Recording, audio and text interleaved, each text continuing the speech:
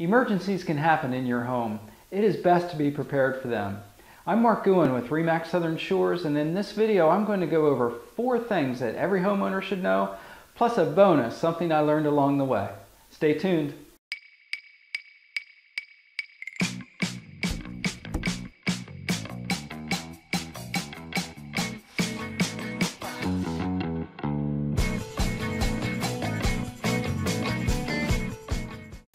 So number 1 is knowing where the main water shutoff valve is for your home.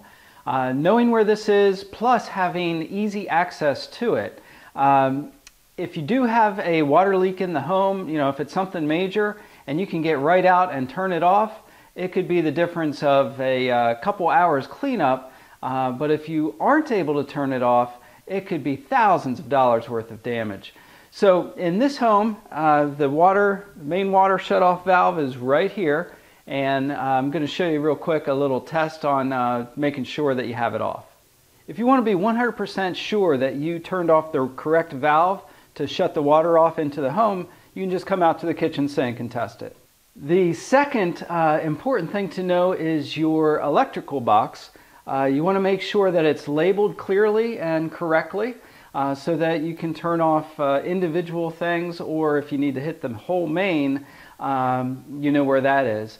And you also, very important to make sure it is easily accessible. I've seen many garages where it would take you a half an hour to move stuff out of the way just to get to the electrical box. You want to make sure you have a clear path at all times to your electrical box, and to make sure it's well labeled. And the third thing, if your home has natural gas or propane, to make sure you know where the shutoff for the gas line is. In this home, it's right here by the water heater. There again, you want to make sure you have easy access to it.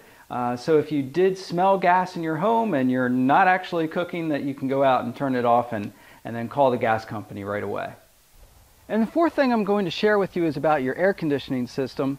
What you'll see on your home usually is 2 drip lines coming out. One is going to be right near the unit, and it's going to be low to the ground, and if that is dripping, that's fine. That is how it's designed.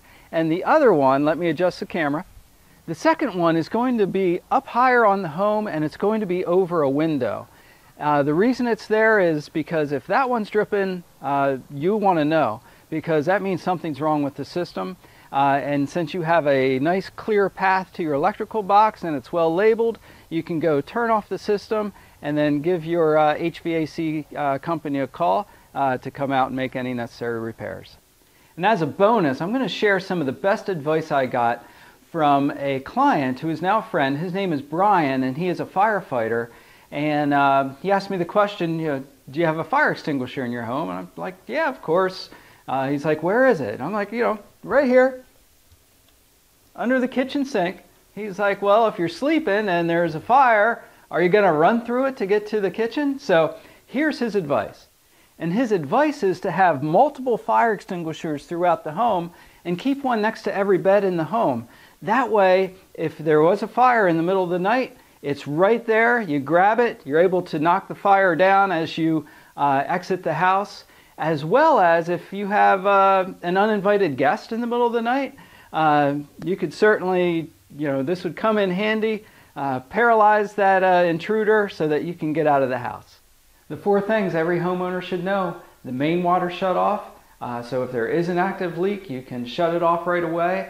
Also a great idea if you're leaving the home for an extended period of time to shut the water off. Number 2, make sure you have easy access to the electrical panel box, as well as everything is well labeled. Number 3, if there's natural gas or propane coming into the home, knowing where that shutoff is. Number 4, knowing how to determine if there's an issue with your HVAC. I'm Mark Gouhin with RE/MAX Southern Shores, always happy to help with anything real estate, and you can reach me at 843-685-9326, and I hope you all have a great day. Bye-bye.